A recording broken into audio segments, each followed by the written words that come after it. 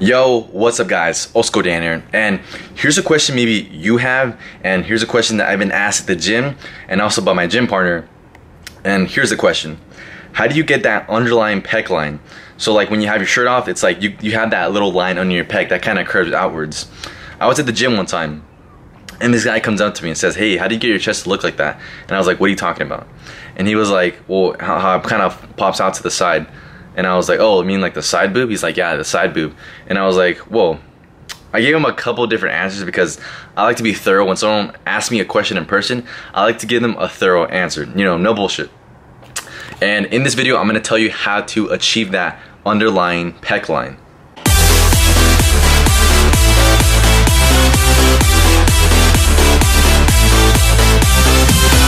So for those who don't know what the underlying pec line is, I'm gonna give you some examples right here. Number one, Arnold Schwarzenegger. Really good example of the underlying pec line. Example number two, Mike Menster. Pretty good example. Example number three, Vince Gironda. So now you know what the underlying pec line is. I'm gonna tell you how to achieve that. The answer is dips. And I'm not talking about just any dips. I'm talking about V-bar dips. V-bar dips are probably the best type of dips you can do. And the thing is, that bar isn't common anymore. It was in the old days. It's pretty rare when you see one. At my gym, they have a V-bar dip, which is really, really cool. And a lot of the dip bars you'll see nowadays are just parallel. And that's fine. I was able to build the underlying pec line with just the parallel dips, so they work just as good as, they don't work just as good, but they work good enough to get the underlying pec line. All the bodybuilders used to do this. They used to do dips right after their workout or maybe to warm up.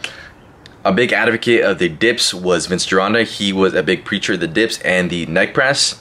And someone who always did dips was Arnold Schwarzenegger. Early in his bodybuilding career, he did a lot of dips.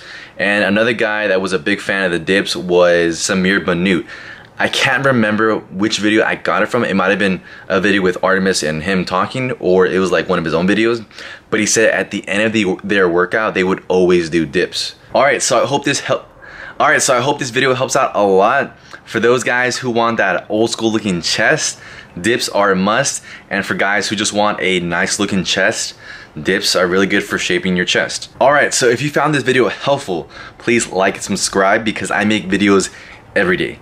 I post new shit every day. Lots of helpful shit to make you better and to make the community better. Alright, so I know this video was short. I wanted it to be straight to the point, no bullshit. Anyways, thanks for watching. This is Osco Dan checking out. Peace.